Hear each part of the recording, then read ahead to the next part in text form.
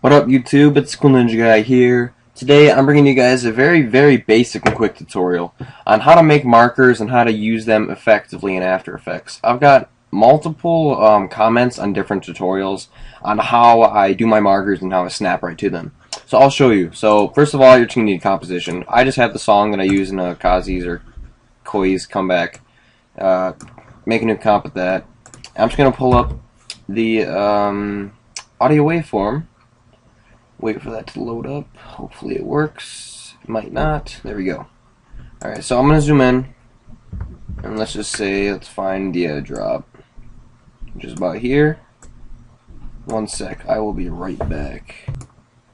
Alright, I'm back, even though you don't even notice anything. I was going for about 5 minutes. But anyway, I'm taking this song, and basically, here's where it drops. So what I do with my songs is I find the drop of the song right there. And so if I play it through, it's a drop. So what I do is hold shift and hit 1. Makes the 1 marker. And well, you can also, another way you can do that, if I just delete this marker, grab this right here, right above your scrolling thing, and just drag it over. And you can pull whatever you want, but hold shift and it'll snap right to your marker. So hold shift, snap it right on there, and you're good. So now, there's your 1 marker.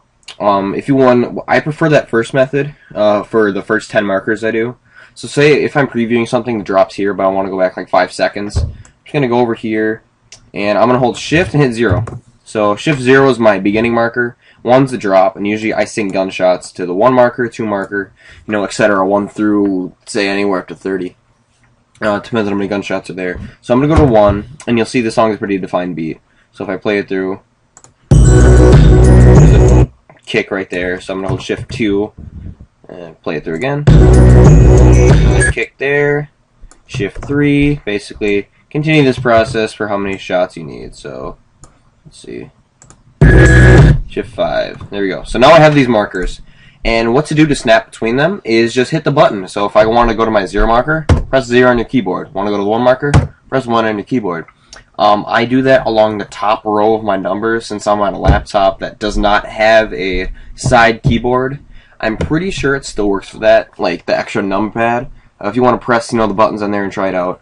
I'm not sure if it works, but I know for sure that if you make these markers, just hit 0, you know, 1, 2, 3, 4, 5, it shifts right to your markers. And, you know, this is how I do markers in all my edits in After Effects. And when you get past 9, so you can only make certain amounts, so shift 6, I'm just going to make some, for example. Let's go shift 7. Oh, dang it, I did shift 6 again. Shift 7, shift 8, then shift 9.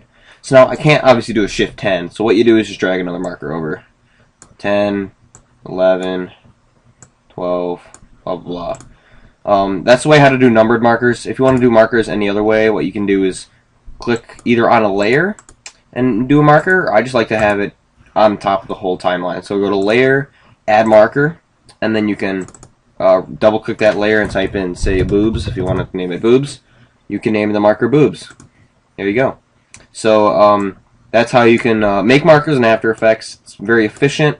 It'll make your workflow work a lot faster, just snapping between, pressing the numbers 1, 2, 3, 4, 5. Sometimes I'm doing a little intro, just set to 0 at the beginning and 9 at the end. And so you can, you know, if you want to preview it, just hit the 1 marker and then preview your whole edit or intro or whatever. So that's it for markers, guys. If you enjoyed, please hit the like button below, subscribe button up top. Helps me out a ton. I also I hope this helps you out as well in your edits in After Effects. So thank you guys, and see you later.